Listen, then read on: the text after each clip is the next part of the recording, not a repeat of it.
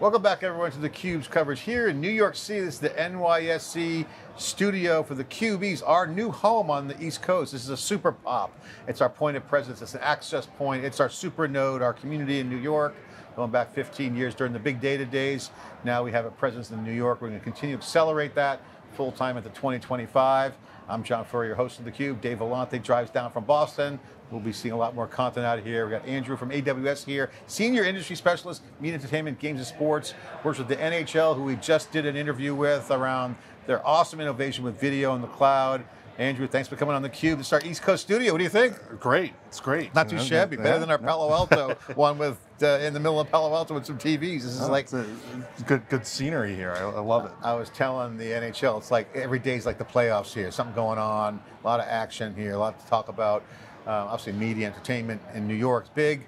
NHL really hits a home run here, and mixed metaphor, scores a goal, I should say. It's a better example, because they're talking about infrastructure, trucks running, limited capacity.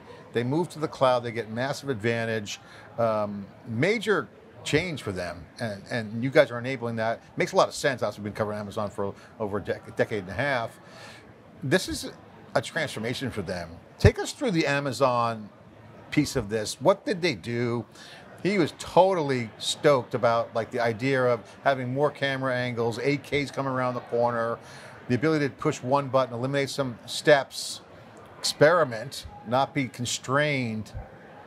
But how did they pull it off? Take us through the partnership. So, yeah, the NHL has really leaned in to all the technology, leaning into AWS, and I think it's really enabling them to produce and create more content for the fans and grow the game of hockey.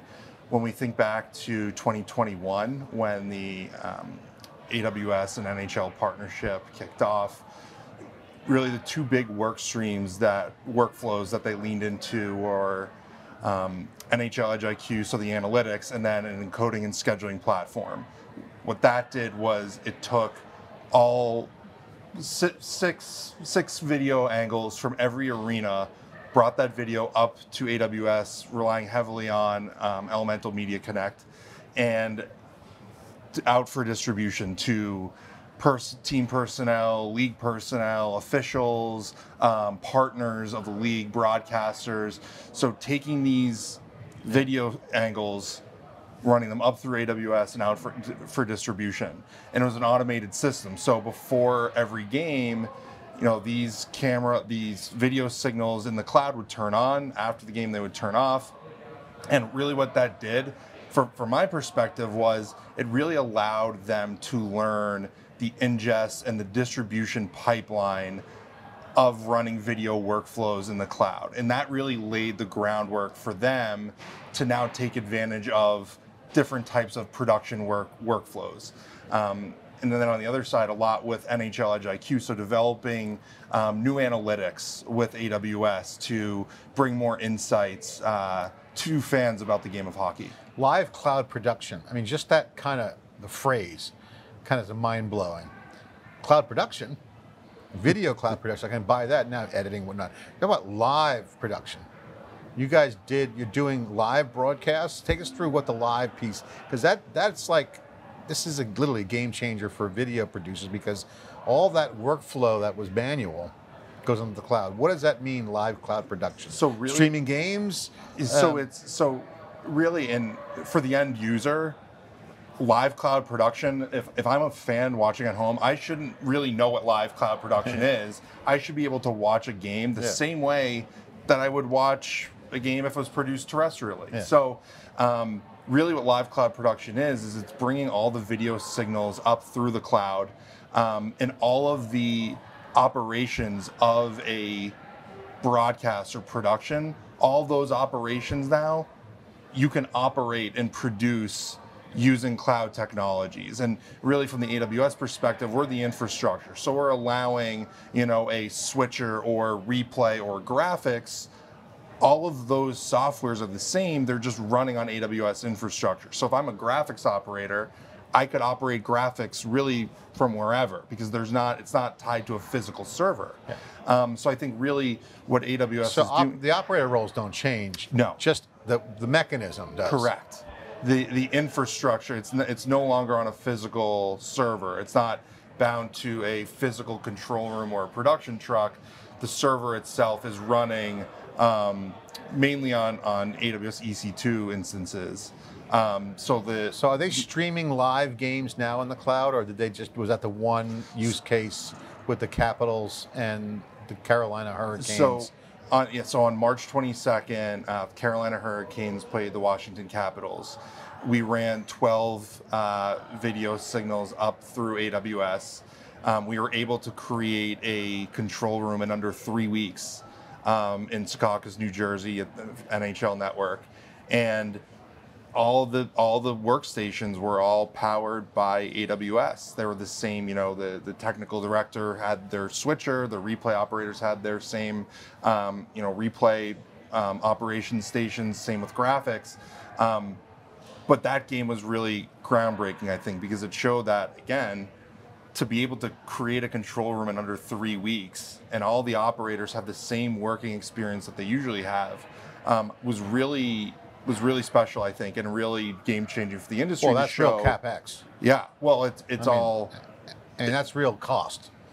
To deploy servers, get all the systems in place. You now replace that with cloud agility. Right, because, when we were testing, we would turn the servers on, and then when we were done, we would serve them off. We would turn them off. So during if we did a rehearsal, a game, the previous game, the game in between, no cost was being incurred because all those servers were turned off. And then, the morning of the Capitals Hurricanes game, we just turned it back on. So moving to that OpEx model really saves a lot of money, and also from a sustainability standpoint, because now you have 20 people that normally could travel or be on site for a game. Now they don't have to travel. They can stay where they are. What's the backhaul from the stadium of the arena to the cloud? Is it satellite or internet? So both, or so we ran we had a direct connect to run the video internet. Signals Over the internet. So it's using a direct connect. We had a direct connect signal, so that brought the video signals up through AWS into Media Connect, and then ultimately in Secaucus, all of that video, normally like you could access, you could run your replays, graphics. I know that they get a lot of data centers there, and it's probably where you did it. All right, now that's one of the things they didn't talk about. That's why I wanted to wait for you to come into theCUBE, because the AI piece is big. I know Mr. Matt Garman recently, he said, AI is the centerpiece of all their strategies. AI is going to be a good opportunity for them with data. They have a lot of data. So how are they using those analytics? What's the role of data? I didn't bring up the whole IoT thing because I know what you guys are doing with the NFL. We interviewed them in the past, and we know there's a lot of instrumentation going on with the players too. I didn't have time to get into it with him, but again, there's a lot of data coming in, and he was talking about 8K coming soon. So this is going to be a fun time if you're a techie. If you're a cloud provider, it's going to make you guys work harder, obviously, because it's where the customer's going.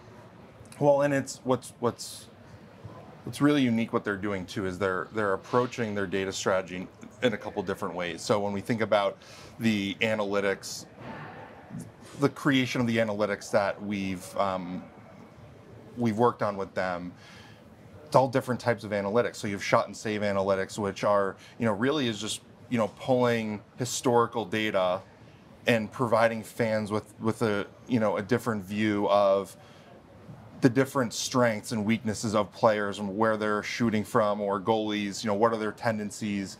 And then when you look at something like face-off probability, where you're using SageMaker and machine learning and more of an AI/ML model to generate probabilities before a face-off takes place. And what I love about that one too is you can see in real time, using the puck and player tracking data, if two players are skating around the circle, you see probabilities for them, and then two other players come in, and you see real time how quick those probabilities are adjusting based on the location of the players.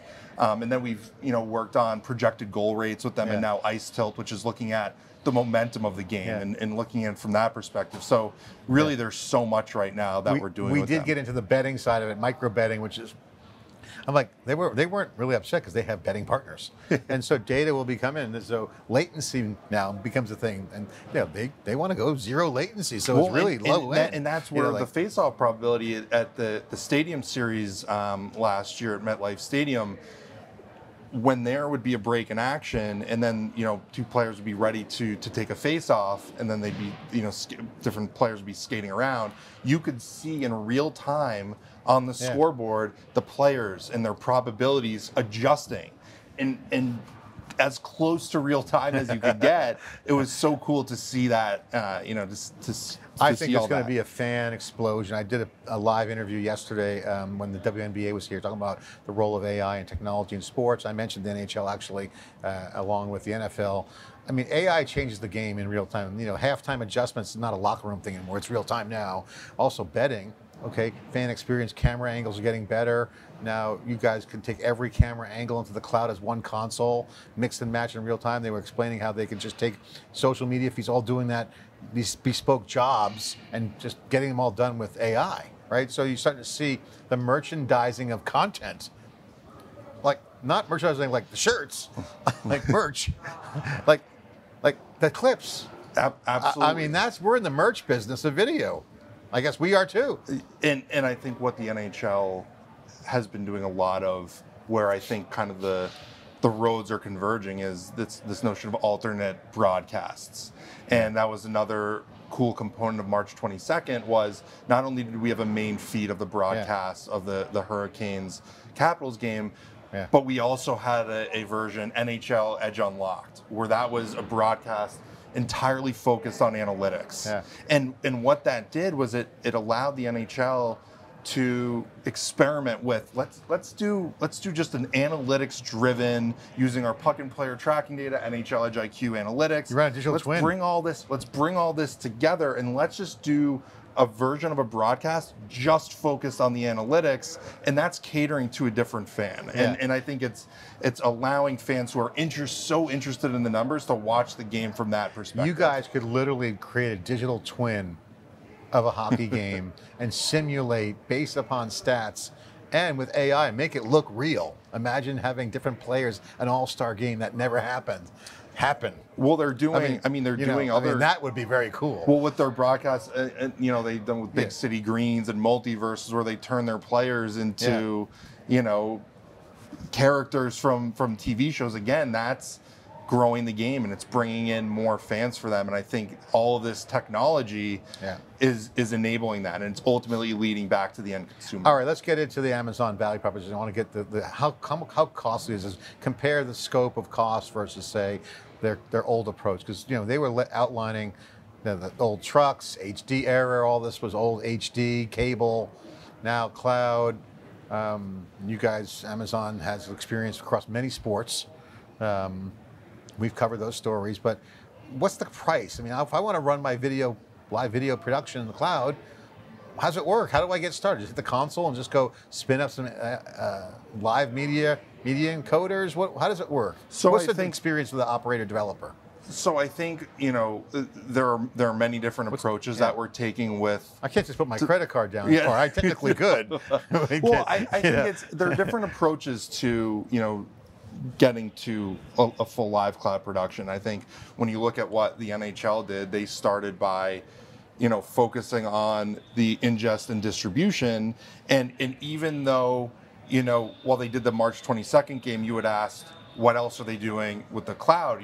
One really cool story is in the Stanley Cup Finals, they had an American Sign Language alternate broadcast, and while that wasn't produced in the cloud, the video signals that were being used to produce that were running through Media Connect. So they're taking bits and pieces of it to say, how can this benefit us now? Even if we're not going to do a full production in the cloud tomorrow, how can we use the AWS technologies to create more content? And your question about cost, I think the biggest thing for me is moving to an OpEx model. So what we touched on before, where you don't have to purchase a giant server for a switcher. You can pay as you go. It's a pay as you go model. So when you're, if you only do 3 games, you're really only paying for 3 games. Yeah. You're not, so the fact that it's an OpEx model, I think that's a huge advantage. And also when you think about traveling your staff, now you have operators that can switch a game from home, and they don't have to travel as much. And going back to the sustainability, what that's doing for our environment. For that game, we reduced 2.05 metric tons of carbon, which was significant. So I think. Well, you guys are doing a great job. I'm going to investigate and do a deeper dive on what's coming up. Certainly, reInvent's coming up, and congratulations for the first ever live cloud-produced hockey game. Thank you. And that's a notable. That's historic. I mean, I don't think that's been done before. Has it been done? Is that first? Let's say first. It's first. At least in North America, it's for the if you look at for the NHL and the professional sports. And I love the NHL's got this test market in Canada. I don't know why they do it in Canada. It's a biased market. They already love hockey. So maybe that was the test with the whole whip around games, like the red zone for NFL, for NHL. So they're doing a coast-to-coast show on Thursdays and then Monday Night Hockey on Mondays. I mean, I want that every night. Yeah. I mean, never know. I mean, who doesn't like to watch goals? And or big hits and or good moves? So, Andrew, thanks for coming on theCUBE. Appreciate you. Absolutely. Thanks okay, what do you think about our new studio? Pretty hot? Awesome. Pretty good? All right, this is theCUBE studio. Got Amazon Web Services, live cloud production. You're seeing NHL live streaming games in the cloud. Truck rolls might be the thing of the past. 8K cameras are coming. All kinds of way to merchandise content. A new way, you're starting to see new channels, unlimited channels. And by the way, the role of the fan will, as a producer, might come into the fold too. Again, so much going on in the content business. If you're in the media entertainment or a creator, I mean, it's the world's your oyster right now. It's gonna be a great time. I'm John Furrier with SiliconANGLE and theCUBE here in our East Coast studios in the NYSE. Thanks for watching.